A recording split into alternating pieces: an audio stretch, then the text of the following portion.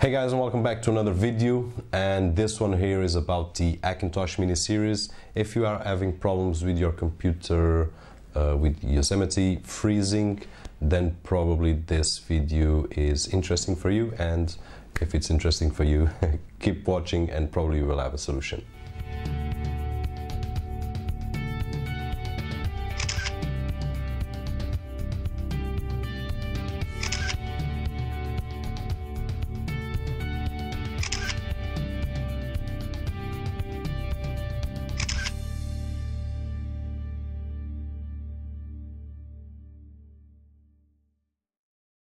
So welcome back after the intro. As I was saying, after the Yosemite install, which was everything straightforward, let me add this before I forget. I did install with only 4 GB of RAM, no USB peripherals attached. Not 4 GB of RAM, one slot, 8 GB of RAM, no USB attachments, no printers, no drives, nothing, everything unplugged, just so I wouldn't run in any problem, then I didn't figure it out. So I did install with the GTX 760 on. If you have other graphic cards, you might want to try to install with the integrated GPU. But after that, I did place my 32 GB of RAM, everything unplugged, and I start to have a freeze here and there, and I was saying, well, still not for me, the Hackintosh, but I did find a small workaround. There are two things that can solve this. One of them was easy, and I'm going to show you here, which will solve two problems. The other one I just found a few days later, and I'm going to show you as well. But let's go by parts. Let's go to the screen. So if you watched my previous video, I did talk about the, let me open here, where I have that downloads here. Okay, so you're going to need this tool to resolve the first issue.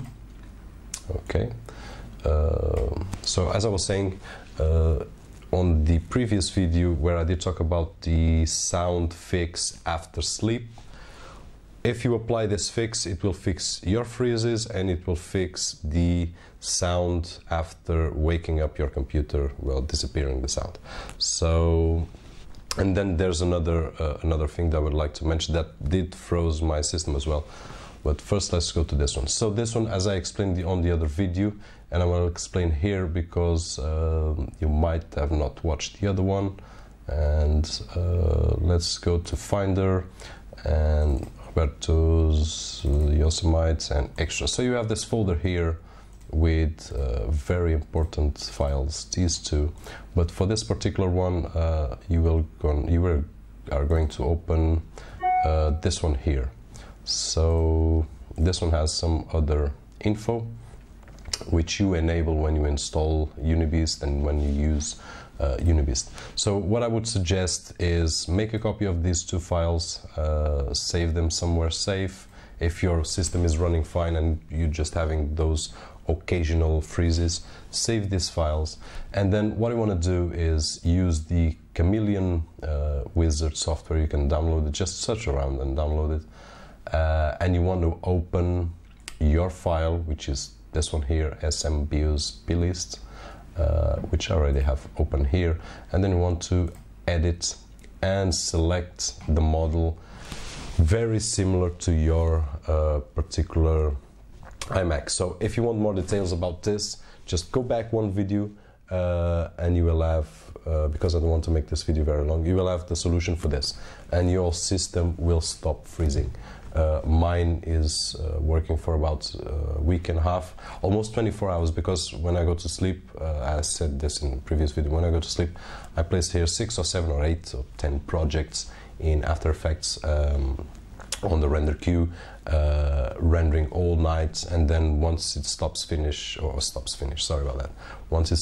rendering, it will go to sleep. What I do is when I wake up, just click on any of the keys and wakes up, everything was rendered, everything working fine. So no freezes, everything smoothly. What you will have to look for is a iMac with the system similar to yours. So if you are an Aswell, select a model of iMac, which I did here.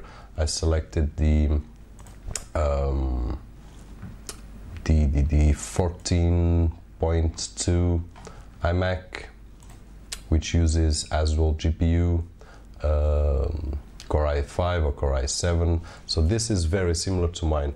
On my kids, I'm gonna turn this once again over there. Let me point over there. It's a PC as well, not a real iMac. A real iMac is right over there in the middle, which is my wife's. So you want to simulate a similar spec to yours. The cause is when you install UniBeast and MultiBeast, you will have a system that will say Mac Pro 3.1, I think it's that, and that will not work fine with your usage. And if you search Google, you'll find a lot of talk about freezes. This was the solution that I found best.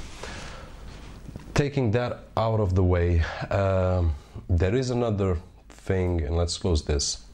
There is another thing that if you have an NVIDIA card, you probably do the same mistake as I did, which was install the NVIDIA CUDA drivers for Mac OS X.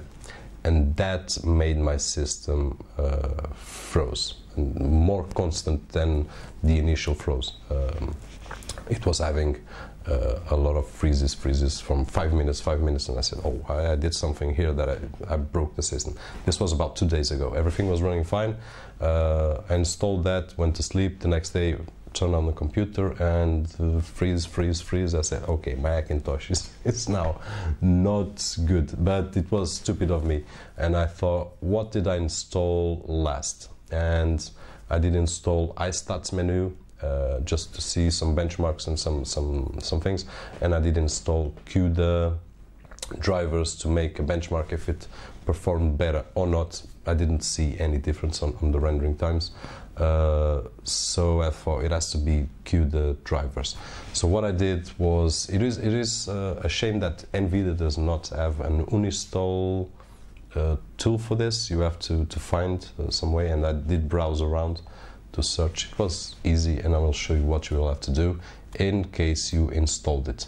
You'll have to go to your drive and then go to library, and then you have to go to frameworks, and in here you will find something that will say CUDA drivers framework, something like that. And what you want to do is delete before it freezes again. Delete, reboot the system one time, or shut it down. It's better, shut it down, and then reboot it again, and everything will be just fine. So this was the two causes that I found freezing my system, and now it's working just great. Don't give up. And one more thing, you will have also to go to system preferences. You will see something about here that will show CUDA. You just right click and then remove CUDA preferences from pane.